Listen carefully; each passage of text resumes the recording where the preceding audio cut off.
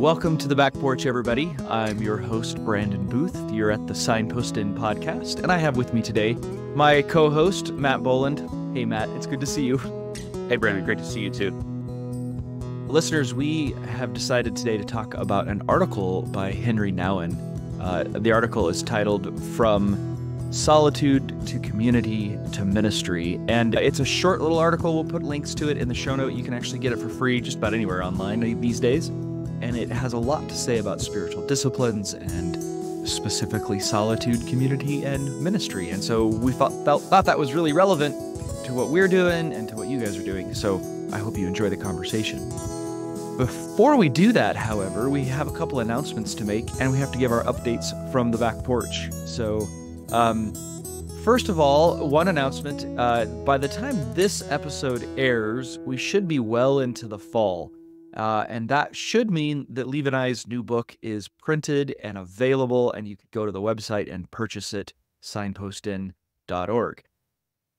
That's the plan. Hopefully when you're listening to this, that's actually true, and you can just buy it. The book is actually in the hands of a copy editor, going to be printed really, really soon. And unless our copy editor finds some sort of glaring error that we need to rewrite 5 chapters, which I don't think will happen, then we are going to be on track to start publishing in August. What we're going to do is we're going to send out all the stuff to the donors first.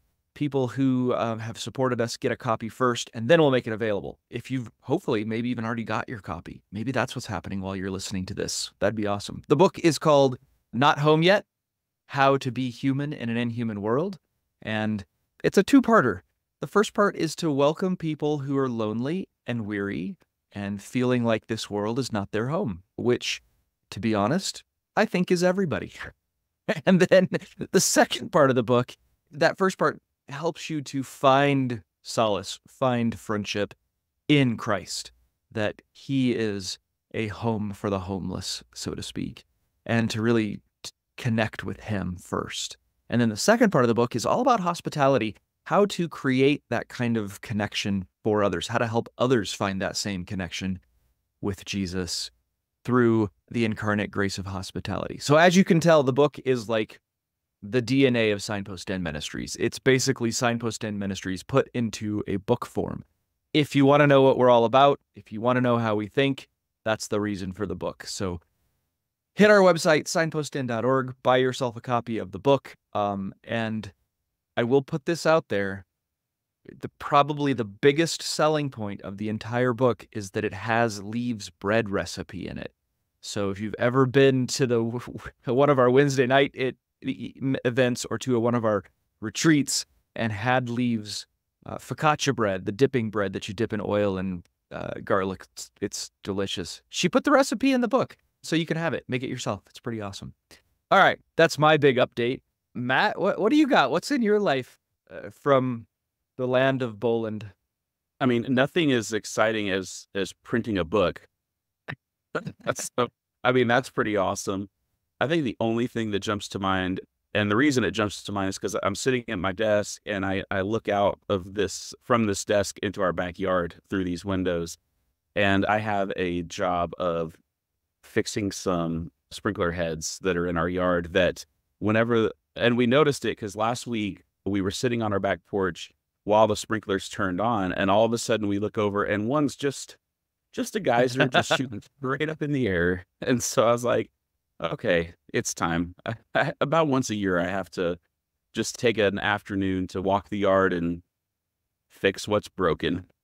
But I had a sprinkler head. I admit I broke my own sprinkler head. I was using my weed whacker and I cracked it open, and it's so easy to do. Yeah. And then I couldn't fix it. Finally found out that it's best to replace for your entire system to have all the same heads. Yeah. And apparently there are some heads that work better with certain systems. And so it was the lowest head on my system, and that like all the water drained to it. But that just meant that it just it would sprinkle fine, then it would turn off, and then it would just be this flood of water, just constant. It was a pain. Yep. I don't know what it is, and this maybe should be its own episode at some point, but just how doing chores that revolve around home ownership seems to just expose the fear of utter incompetency and inadequacy, because nothing quite triggers me as much as working on my yard and being like, I should be able to figure this out. And when I can't, it's like an existential crisis. Oh my gosh, I am so with you. Uh I had to do some plumbing, and we'll move on, but I had to do some plumbing lately. We had to replace the guts of a toilet. We had to swap out a dishwasher. And I had and the plumbing that I had to do was that the inside the house spigots that connect to those appliances were so old and they didn't turn off, right? So I had to pull them off, cut the pipe, and put a new one on. And like that, in terms of plumbing, that's one of the easiest jobs you can do, except for when you're me. Right? Right? This is easy. I know the steps. It should have taken 30 minutes. And yet it's all day, 3 trips to Home Depot, and you have cussed in front of your family and lost all respect. We didn't have a toilet for 24 hours because I had the wrong parts. Couldn't find the right parts. The place was closed. Oh, it was, yeah. Okay, we do need to have that podcast, but I really recommend we need to have beers present, because there's no way we can have that conversation without a little numbing agent or something. Yeah. This is the opportunity for a live show where listeners can share their stories of their own home improvement woes, and we can all just commiserate together. Yep. And look to Jesus for us. Amen. Amen. Actually, that's not a bad segue, by the way, to our topic for today. Because, okay, so the article is by a guy named Henri Nouwen, and he is a French-Canadian. The spelling of his name is a little funny. It's HenriNouwen, I believe. So it's like Henri Nouwen. Yeah. Pretty famous. A shout out to my aunt Alethea, by the way. She is a fan of Henri Nouwen, and we've kind of geeked out a little bit together on his books. She sent me one of his books, a while ago, one of his most famous books, and I didn't even know who he was. And it was a book that I took with me on my sabbatical retreat by myself and was life-changing. So just, Aunt Alethea, if you're listening, thank you so much for the book, and hope you love this episode. So anyway, he's Henri Nouwen. He really pretty famous author in the spiritual practices world. I really like a lot of his stuff. He really has some really unique insights into it. So his article, which I believe is just a transcript of a talk he gave, begins with the idea of what discipline is, and he has a unique definition, I believe, of spiritual disciplines. And where this thing is going is he's going to be talking about ministry, what allows us to actually minister to others. And the reason I think, listeners, you're going to be interested in this is because ministry doesn't mean professional ministry. It means serving others. It means what we all do. And so Nouwen's perspective is, how do we get to the place where we can minister as Christians, as the body of Christ well? And he begins with a misconception, because he says, we usually think that you go do ministry, right? You go serve people, you go work hard, and then because of that, you need to go back to your community and receive rest, and then you need sometimes to go spend Sabbath time in solitude so that you can be prepared to go back out into the ministry. And so that is the normal way we think about it. The reason this is on my mind right now, the reason this article came up, is because I've actually been doing a lot of work around helping pastors and others take sabbaticals. I was able to be the sabbatical spiritual director for a director at a church, youth director. She was able to take a month-long sabbatical, and I helped her plan it and walked with her through it, and it was really powerful. In the middle of the process of helping my own pastor prepare for a sabbatical next year, it's just been on my mind a lot. One of the things that's becoming really clear to me is the reason we struggle with the idea of Sabbathing or resting, or what Nouwen is going to call solitude, is because we have, exactly like he said, we have it reversed.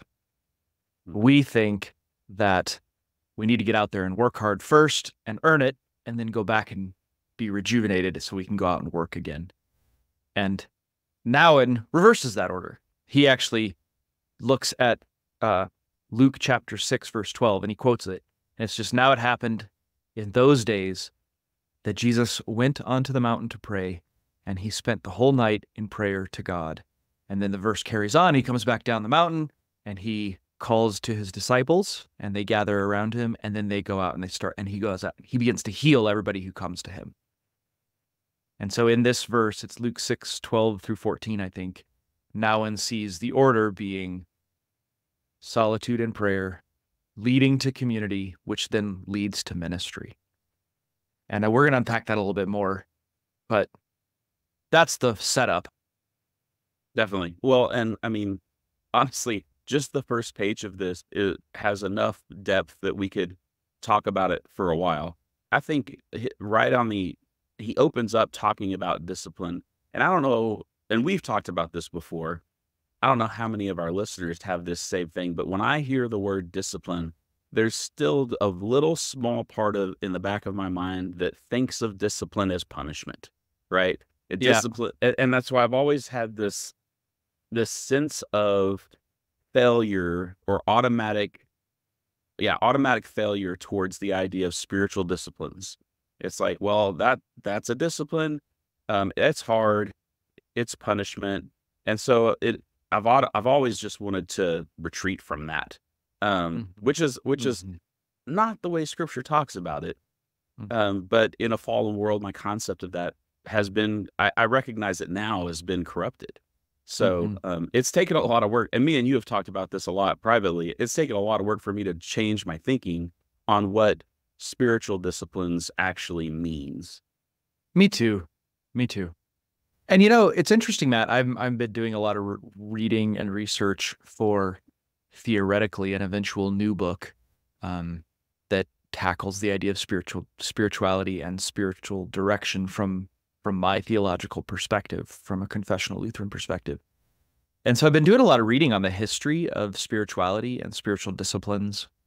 And I think early on in the church, this confusion happened right away. Like the ascetic movement, kind of the proto-monastic movement, was born out of this idea that the world is corrupt. Rome, living in the city, was corrupt, which, amen, it was. Just like living in our modern age, there's a lot of debauchery and horrible stuff happening. And so they went away and disciplined themselves, kind of following this idea of disciplining my body, and Jesus talking about, if your eye offends, pluck it out, so on. And the difference, what they did, though, was they missed the target. They aimed at the wrong thing. Let's put it that way. Because for them, and then consequently for much of the church throughout the early and Middle Ages, spiritual discipline was about ascending a ladder of virtue, killing off my sinful desires and becoming a detached, virtuous person who therefore could be given the vision of God, this kind of contemplative ascent. And I think the struggle we have, this is actually one of the big things I think the Reformation did for the church, was point out that the pursuit of virtue, that is like beating sin in my life, is a good thing, but it is not the primary thing. And I think the Reformation correctly refocused our target, re-aimed what we're going for. Now, and this is ironic because Henri Nouwen, by the way, is a Catholic. He's a Catholic priest. But he gets it. Like, I think one of the things the Reformation did was show the church at large, Catholics and Protestants alike, that the monastic system and the ascetical virtue pursuit had become primary when it should be secondary. Yeah. Anyway, so all that to say, here's where we are now in the history of the church. Here's how Nouwen defines spiritual discipline, which is a brilliant definition. Yeah. In the spiritual life, he says, the word discipline means the effort to create some space in which God can act. Discipline means to prevent everything in your life from being filled up. Discipline means that somewhere you're not occupied, and certainly not preoccupied. In the spiritual life, discipline means to create that space in which something can happen that you hadn't planned or counted on. And I hope you can catch, I hope listeners, you can catch that how different of an idea that is from going and punishing your body ascetically in order to somehow subdue your desires and become a spiritual superhero or a virtue superhero. It's related, and that's what I'm saying, is like it's connected, but I think what they're seeing, what Nouwen appropriately captures in this quote, and what we're going to develop in the discussion of this discipline of solitude, is that kind of thing, that kind of secondary order goal, which is becoming more virtuous, can only happen when I first give up myself to God entirely in faith.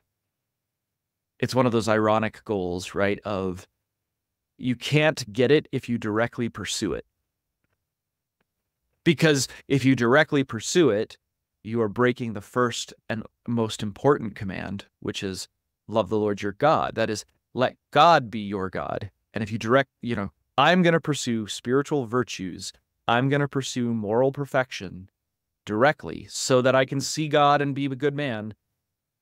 You have become your own God, and therefore you can't have any of the virtues because you break the first commandment. Well, and I love it is such a subtle shift in perspective, but it's a world of difference, because the idea of spiritual disciplines or practicing spiritual disciplines brings in this idea of, well, there's something I've got to do. I've got to do. And this is much more a posture of receiving. Yes. Which, again, it's such a world of difference. But the idea of, maybe God is trying to do something in you, and maybe you just need to make some room for that to happen. Maybe it's not all on you to achieve something. It's more about receiving. Yeah. And it's so interesting that I've had this discussion with a lot of people, young people especially, zealous young Christians struggle with flexibility in thinking. Let's put it that way. And they're typically looking for kind of keywords to pick out and nail, right? So if you say, look, it's not about doing something, it's about receiving, they're quick to point out, well, receiving is doing something. Amen, brother. Amen, sister, And what I want to say is, like, here's where flexibility comes in. Here's where, like, even experience, you have to bring your experience to bear on this. When Nouwen says the spiritual discipline is the effort to create some space in which God can act, there's an irony here. Yes, receiving is a verb grammatically, right? It's a quote-unquote doing grammatically, but it is not a doing. When you do the receiving, when you do the creating of space for God to act, the whole thing is what you're doing is not doing. You know what I mean? Right. Like, grammar betrays you at that point. You got to pay attention to what you actually, like, you got to go to your experience. And typically, no offense to any young people listening, but typically I was 20 at one point in my life. Typically, creating space for there to be nothing, where I'm not doing anything, but I'm waiting expectantly for God, patiently, openly, without effort and drive. Typically, when you're 20, you've never done that before. Or if you have, it's been forced, you know, I'm bored. It's because the Wi-Fi was out. And and and that's not a pleasant experience, and you've run from it as quickly as you can. And honestly, I think for most of us, I admit this to myself. I Mm. still run from open space. I still run from ceasing from striving. I don't want to be alone with myself or my own voice. I don't want to be alone and create space for God to act because, well, two things. One, he might not, which would be terrible because that would scare me. What if I'm wrong? That's the Mhm. most common fear. But secretly, the bigger fear is, what if he does? Mhm. What if I make space for God and he comes and he says, okay, buddy, now we're going to start working on stuff. Mm. And that's even more terrifying than if he doesn't say anything. You're right. The fear is to let go of control Yeah. for 15 to 30 minutes. And if you propose that to anybody in modern America right now, the answer is like, well, why should I? No. Why? Right. No. And also even in the church spiritually, when it comes to the spiritual disciplines, that is a thing where we still try to control that. I'm Yes. going to control my righteousness by exercising my spiritual disciplines, and I will earn favor from God. Yes. And Do you, it's miles away from receiving, and it is miles away from faith and just and trusting, right. Right. because you're still in control. Right.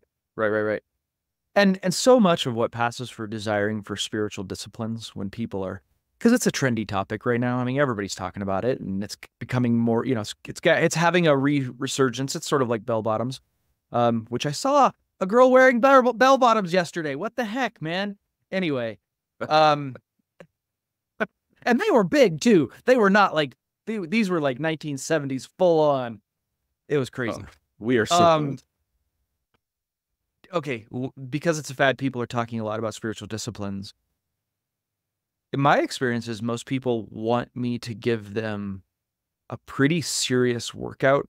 Like tell them to fast, tell them to um read their entire Bible in an afternoon. I mean, like they really want and and, and here's where Nouwen's at. Nouwen says, look, the spiritual discipline that he's talking about is the opposite of giving you a list of things to do. The first one is solitude. That is going away. Here's how he defines it. I'll just read it. Solitude is being with God and God alone. Like, just that's it. That's the definition. Like, I'll read some more in a minute. But the first and most important spiritual discipline that moves into all the others, that is the foundation and root for all the others, is faith. Going to God and God alone. Being with God and God alone. That is ceasing from striving to find him, ceasing from striving to be good enough for him, ceasing from striving to establish my reputation as a good person, ceasing from striving to read my Bible enough and pray enough or love my family enough. It's setting aside every other single thing that would give me security or significance and receiving security and significance from God and God alone. That is faith. That's what it is. This is just faith. And solitude as a quote unquote practice can look a lot of different ways. But what it really is, however you end up doing it, it's just I say that I have faith and I trust God to provide for all my needs. Solitude is the actual acting on that faith. Like, I mean, I don't want to get too confusing here, but when James is talking about faith and works, this is kind of the idea he has in mind here. Works does not justify you. But if you say you trust that God provides everything you need, but you never set aside your pursuit of the things that give you a good reputation, or set aside your pursuit of building your identity because you're a good person who prays the right ways, then do you really trust God to provide for all your needs?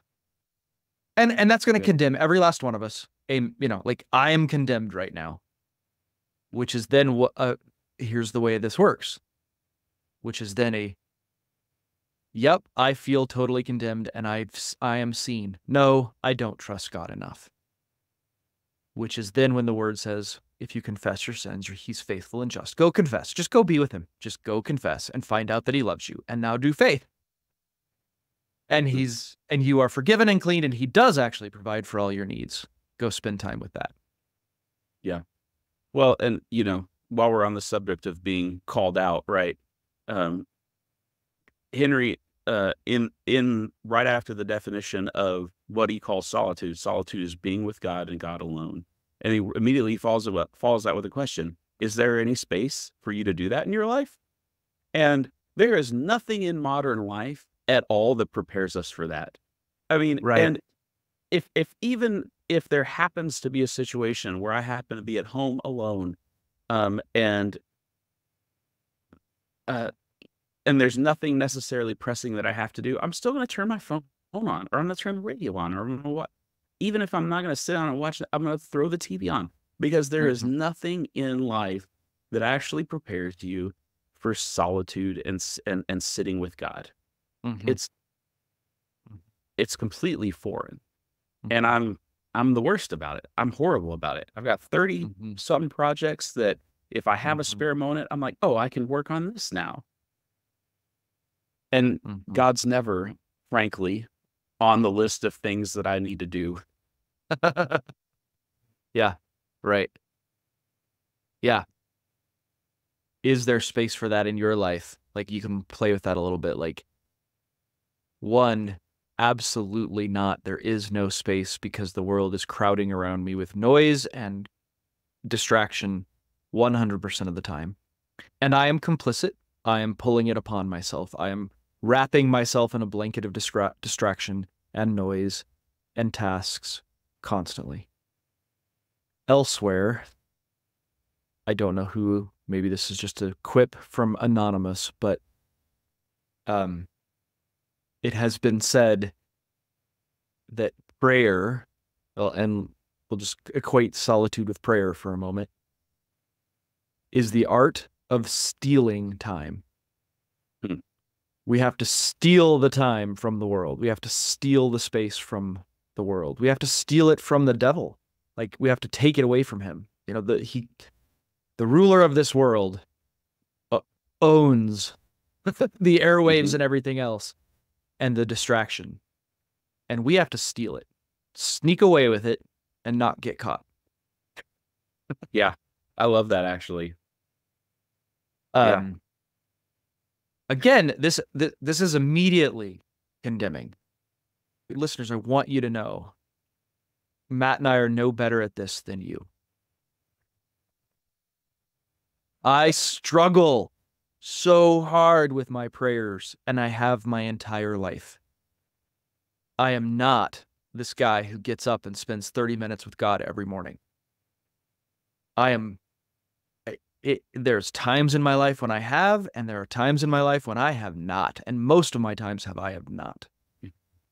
I am in the middle of right now working with God, of learning how am I going to return to stealing enough time to actually do this.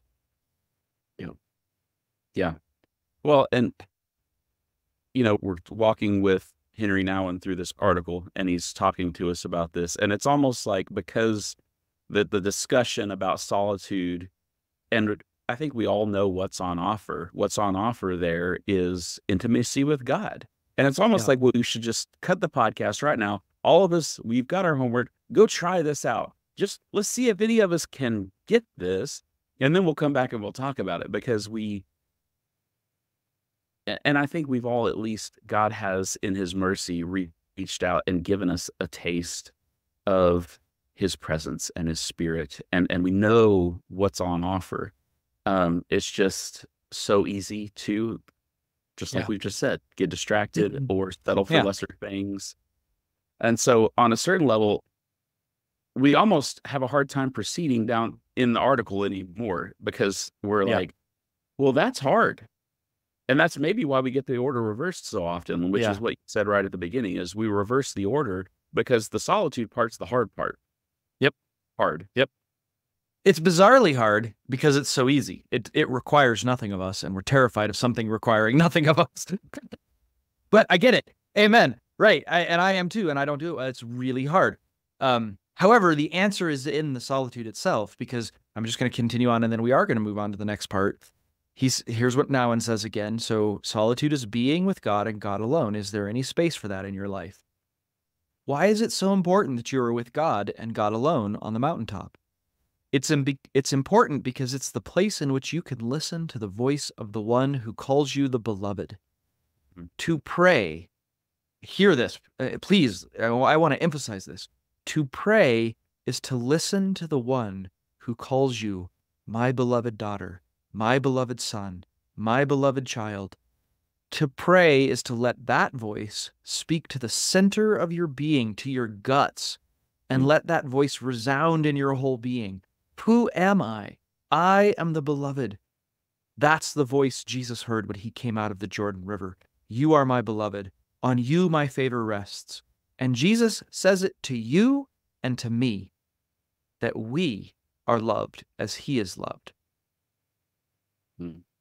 This is, okay, so it's bizarre that it is hard for me to take even 5 minutes to dwell on the word, capital T, capital W, Jesus, who says to me in every action and in every moment, as I am beloved by the Father, his favored child, you are, because through me you've been adopted. Yeah. And that's what we're invited to, is to simply dwell on his forgiveness and love and receive it with no strings attached, no requirement prerequisite done. Here's what solitude is. It is not a magical go spend 2 weeks alone in the woods, not in silent retreat. That may be what God is calling you to do. Fine, go do that. It may be spend 30 minutes in the morning in total silence, simply dwelling on the presence of God and these words. That's fine too. But it could also be 5 minutes over your lunch break. There's not a magic art or, there's not a magical way to do this. It is making space and focusing on the word of God. You are loved because of Jesus. Yeah. And, something as you were reading that section of the article jumped out to me. Lately, my thinking has been challenged on the idea of what is actually available to me as a Christian, what Jesus experienced in his relationship with the Father. Because there's this sort of bias that says, well, obviously Jesus gets extra something because he is God and he's dwelt with the Father for eternity. And therefore, there's some things that are just beyond that I'm never going to access. And my thinking recently has really been challenged on that idea of, well, is there anything in the gospel that Jesus experiences with the Father that is omitted from that I cannot access or that I'm denied? Because it kind of seems like the rest of the gospel is saying this is Jesus walking out what faith on earth looks like for the believer. And maybe there's more available to me as a Christian than I've assumed I can access or I have the ability to enjoy. Amen. As we move into ministry later, or maybe it's in community, I can't remember where it is, but I think it's in ministry. Nouwen talks about the verse that, like, you've seen me do great things, you'll do even greater things. Jesus basically promises us that we're going to do greater things than even we saw him do. Well, what the heck does that mean? I'm not raising anybody from the dead. And the answer is au contraire. We're going to get there.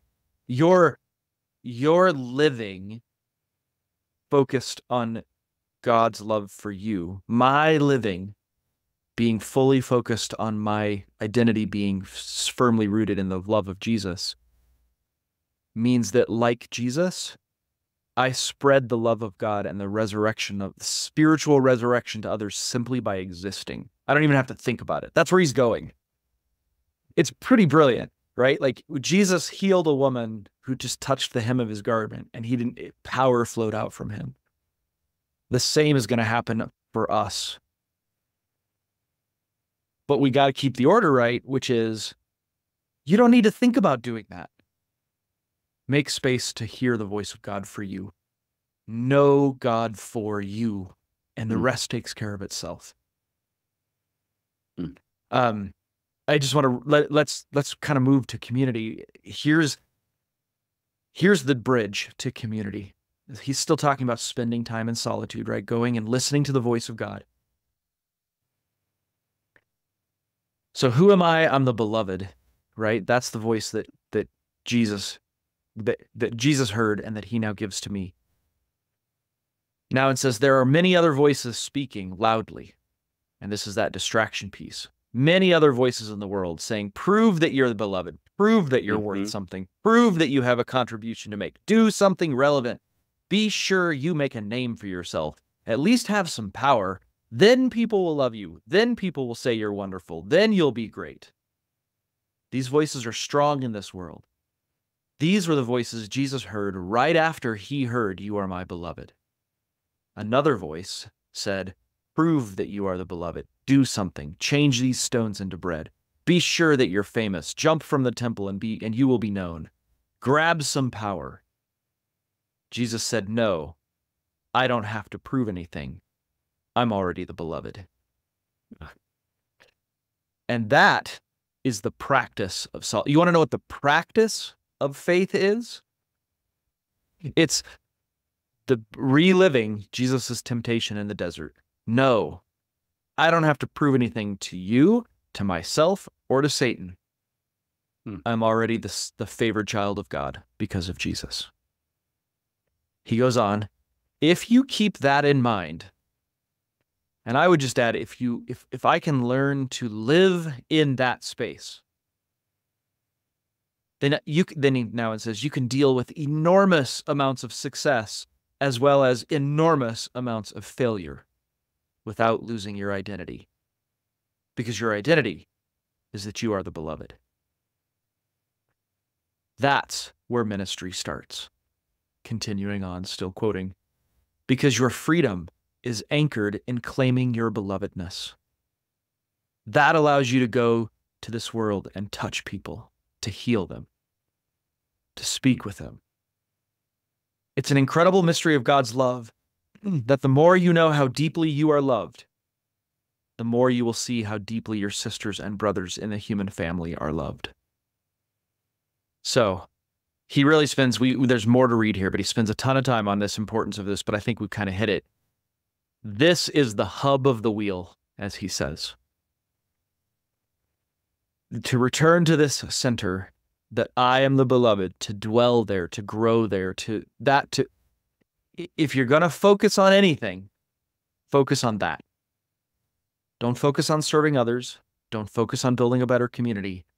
Focus on you yourself knowing your belovedness and growing that in you, letting God grow that in you. And like a hub on a wheel, that center will hold together all the other things safely. Community then flows from this place. Again, here's Nouwen. He says it's remarkable that solitude always calls us to community. In solitude, you realize you're part of a human family and that you want to lift something together. By community, I don't mean formal communities. I mean families, friends, parishes, 12-step programs, prayer groups. Community is not an organization. Community is a way of living. You gather around yourself people with whom you want to proclaim the truth that we are the beloved sons and daughters of God. So, just like with solitude, I want to point out that he's really radically changed the definition of community from what we commonly think of community being. we sort of think of community, I think, most of the time in our modern context as being an institutional kind of thing. Uh, and it's we go there and serve people. But what he's talking about is the kind of community that grows organically out of people knowing that they're beloved in solitude with God and God alone, and finding those kindred spirits and sharing that in common. Like what pulls the community together is not that we create a small group or we create a program. Not that those are bad. It's just that what pulls people together in real community is I found somebody else that really knows that they're beloved. And together we're like, oh man, isn't this cool? And we share this common interest together, this common love together. And that makes us want to pull more people in. We're like, you need to know you're beloved too. Come hang out with us. Well, and I can't help but think of C.S. Lewis's famous quote about the spark of friendship being that moment when you look at somebody else and say, wait, what? You too? Yes. You've experienced this too? You see what I see? You love what I love? Yes. And interestingly, communion with God is the spark of friendship that you can have with literally any other person, no matter how different you are. Yes. Yes. It literally makes universal community, universal unity possible. Yes. Yes. Right. Because my primary identity, think again, hub and spokes. In my first book, Changing the Conversation, I talk about this in terms of a solar system and orbits. Identity is like a solar system. What is at the center that all the other, all the labels, all the descriptors I can say about myself that give me my identity, are naturally going to orbit around something that's the center. And now you can move different things and try to put them in the center, but they don't have enough gravity to hold it. So only the sun has enough weight and mass to be a safe center of an identity. A descriptor of me is my nationality, my gender, my interests, my whatever. All those things, amen, my personality type. Okay, great. Those are all part of my identity. But if I take any one of those and I put them at the center as if it's the sun, it's too light. It doesn't have enough weight to hold me together and I disintegrate. If I am the beloved son of the creator of the universe, I am the beloved daughter of the creator of the universe, Jesus has promised to me and made certain to me that I am adopted and cannot be rejected. I am safe and secure. I am significant. Then all those other relevant descriptors that we just named matter, but they're not the center anymore. I don't have to fight to defend them.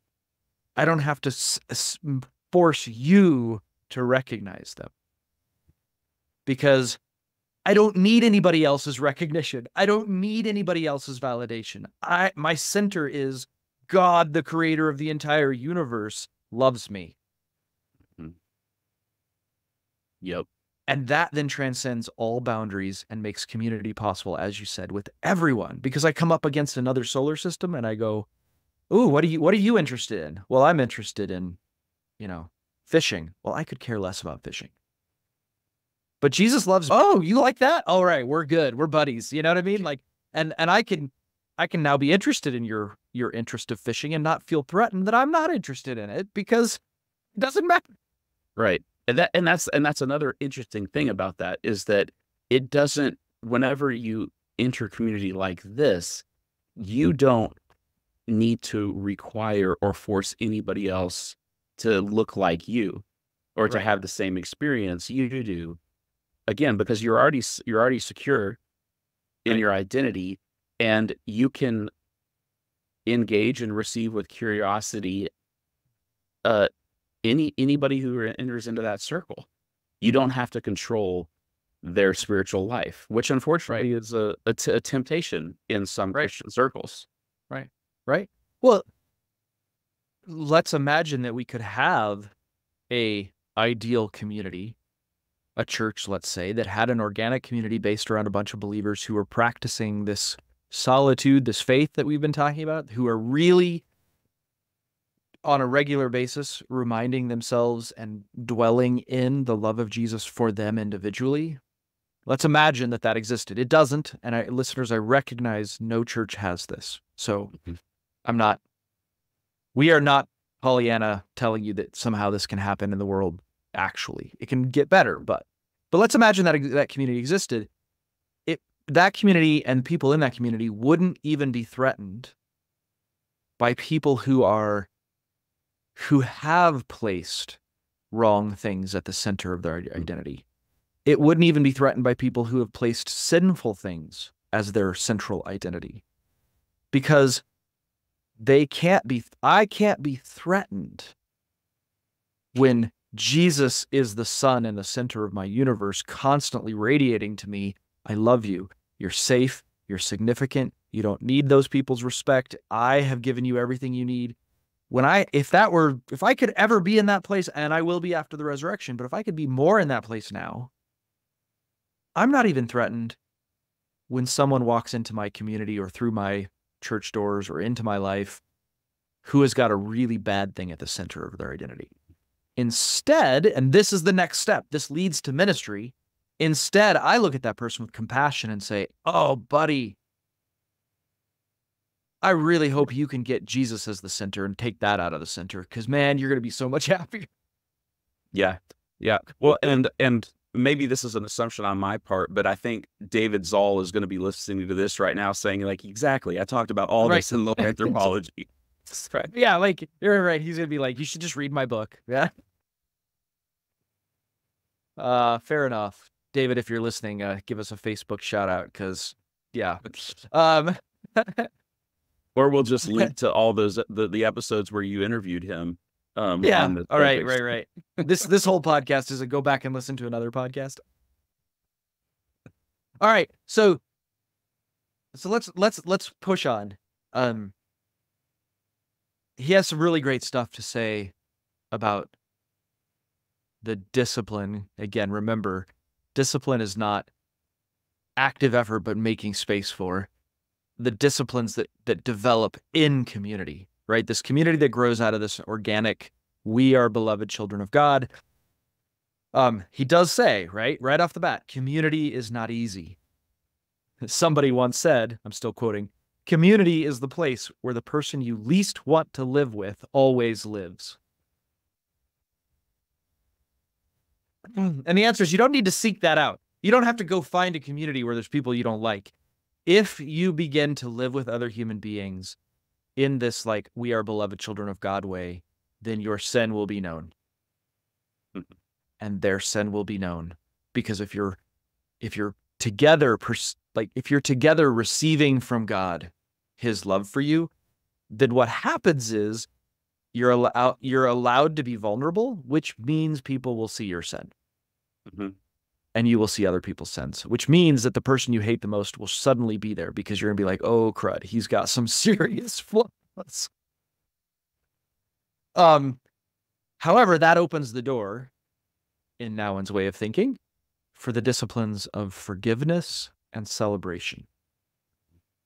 And what I love about his understanding of forgiveness is it's so similar to his understanding of solitude. Here's his definition. What is forgiveness? Forgiveness is to allow the other person not to be God. Wait, unpack that for me. He says, forgiveness is to allow the other person not to be God. Forgiveness says, I know you love me, but you don't have to love me unconditionally, because no human being can do that. Just reading on. We all have wounds. We are all in so much pain. It is precisely this feeling of loneliness that lurks behind all of our successes, the feelings of uselessness that hides under all the praise, the feeling of meaninglessness, even when people say we are fantastic. That is what makes us sometimes grab on to people and expect from them an affection and love they cannot give. So what he sees is that in community, we demand that everyone around us be perfect because we feel our insufficiency. We demand that our pastor be perfect at preaching and totally compassionate and always wise. We command that our wives be completely and always loving and kind and forgiving and always praising and never have a bad day, because I can't handle it if she doesn't like me today, because I'll fall apart. My wife cannot do that. She's not God. Right. We Yeah. expect our husbands to be perfectly strong and stable and never have a bad day and never do anything wrong. And I can't do that. We expect our friends to always be available to us and to never talk about us badly and to never make us feel bad and to always know our needs and not have to be told. Our friends can't do that. So they're going to hurt us. They're going to sin against us. And forgiveness then is allowing that. Like, the compassion is that. It's, oh, you're a sinner like me. Remember that the only way we can do that is because the only place, the energy for forgiveness can only come from solitude with God and God alone. Yep. Because there I have my needs met unconditionally every time. There I know that I am safe, secure, and not alone every time, unconditionally, without fail. And so I can release you of the burden of having to do that for me because God is doing it. Yeah. I get the phrase that comes to mind, and let me know if this would makes any sense, but it's almost like a pre-approved grace. Like you get those things that's like, you're already approved for this much credit, right? And it's like, yeah, that's what Christian community is. Like, you've already got an abundant amount of grace already stored up for the people you're doing life with. Mm-hmm. And again, remember that this is sort of like talking about the ideal. I am not forgiving like this. I hold on to grudges. I get mad. I cannot well up within me the virtue of forgiveness by sheer force of will. And if your church is anything like mine, there's really angry, unforgiving, broken relationships kind of everywhere. If your church is like mine, there are people you don't talk to on Sunday morning because you can't handle them. So we're not saying that this is the magic fix that suddenly you can have a community where there's never any wounds or hurts. Notice that forgiveness is exactly the opposite. It's recognizing that's not possible in this world. Which drives me back to prayer. Lord, you are my God. You are my place of safety. I trust in you and you alone. I look to you and you alone. Lord, help me in my unbelief. Lord, help me in my unforgiveness. Right? I mean, we're not saying that we've got the magic cure. We're saying there isn't one. So we return to God and God alone. Mm-hmm. And ironically, I think that by doing that, the healing that we want to be complete and 100% can begin. We can have more of it in this world, even if we can't have all of it. Yeah. Ministry is the final step. So we've gone through solitude, which, as we together revel and rest in our belovedness, that draws us together, and then we get to practice forgiveness in community and celebrating each other for who they are in that community. You can read the article if you want to know. I talk about celebration. It's quite interesting. But then, here's where ministry comes from. Nouwen says, all the disciples of Jesus are called to ministry. Ministry is not, first of all, something that you do. Notice the theme. Right? He's doing it with every one of these. Ministry is not something that you do, although it calls you to do many things. But first of all, ministry is something that you have to trust. If you know you are the beloved, and if you keep forgiving those with whom you form community and celebrate their gifts, you cannot do other than minister. Jesus cured people not by doing all sorts of complicated things. No, a power went out from him and everyone was cured. He didn't say, "Let me talk to you for 10 minutes and maybe I can do something about this." Everyone who touched him was cured because a power went out from his pure heart. He wanted one thing, to do the will of God. He was the completely obedient one, the one who was always listening to God. Out of this listening came an intimacy with God that radiated out to everyone Jesus saw and touched. Ministry means that you have to trust that. You have to trust that if you are the son and daughter of God, power will go out from you and people will be healed. So, to summarize, there's one discipline, trust. That's it. That's the whole spirit. Trust. You practice that in solitude. That leads to community. And then it is doing that one thing, continually relying on God and God alone. That actually does do ministry by doing that one thing. Or rather, by not doing anything but letting God be your God, ministry happens. I think we all know this in our experience. Who in your church do you actually go to? Who in your church is a safe haven or solace for you? Everybody knows somebody in their community, whether it's church or otherwise, that you just like that, you know that person more often than not is going to be a safe place for you, a good place for you, an encouraging place for you. And I bet if you were to ask them why they were that way, it has more to do with the fact that they are not thinking about being that, but they are more in touch with God doing it for them. And so they just sort of, in our new book, we talk about this in terms of oases in the desert. That we arrive at an oasis where Jesus is. And that's usually in another person's hospitality. But from that oasis, we then become an oasis for others. Well, again, the thing that now is shifting there for us is this idea, and you said it at the very beginning, that we think ministry is about doing things for others. And sure, that happens. That's sure.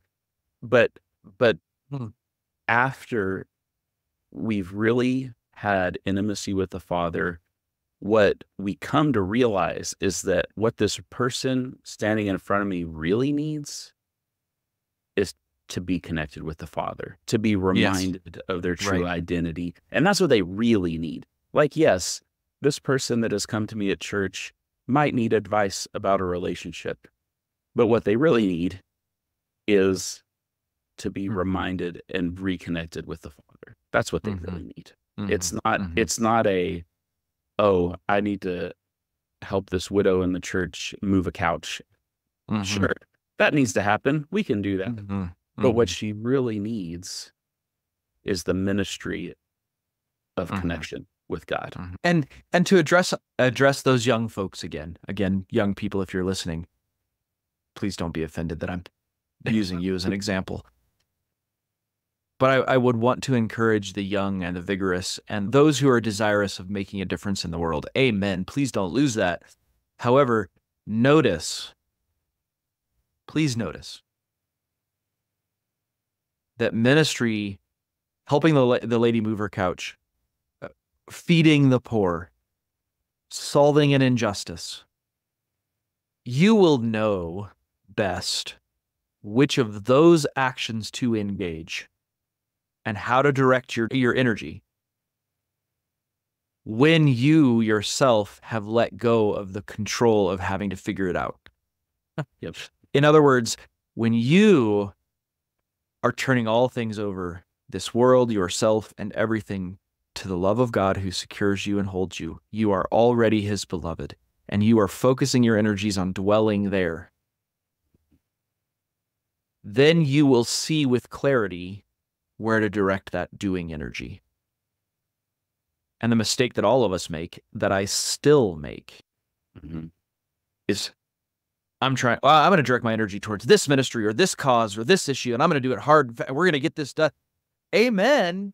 But I can tell you from my own experience, 9 times out of 10, that's driven by my desire for significance, my desire for recognition, my desire for securing myself in your eyes, whatever else. And then it's not ministry. It's dominance. Wow. That's really profound stuff. Yeah. Okay. It's a great article, as you can tell. There's much more to talk about. Listeners, we'll make sure there's a link to a copy of the article in the show notes. Please go take. It's actually quite short. It's maybe 5 or 6 pages at the most. Great little thing. Great piece to read.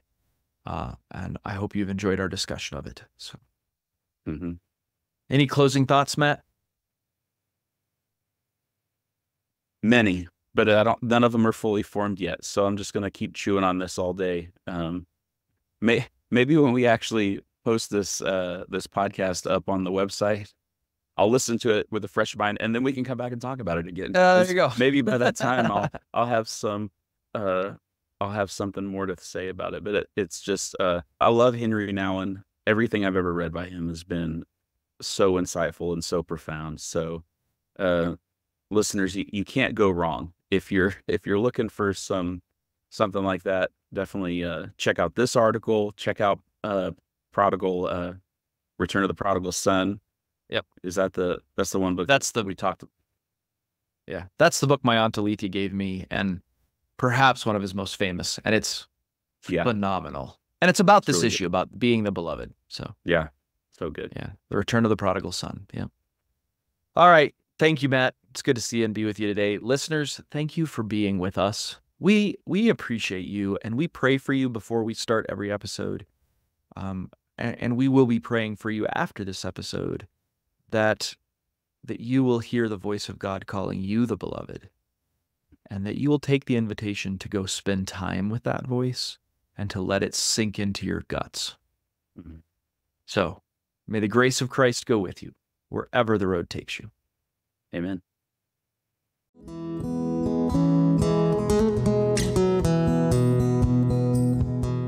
Thanks for listening. This podcast is a production of Signpost Inn, a non-profit Christian ministry dedicated to helping people connect with God and find direction. We offer spiritual direction, retreats, and lots of other resources like this podcast. Please visit us at signpostinn.org to learn more. We especially want to thank our generous donors who support our work and keep this podcast going. If you've benefited from something you've heard on this show, please consider supporting us by making a tax-deductible gift at signpostinn.org/donate. That's signpostinn.org/donate. And thank you.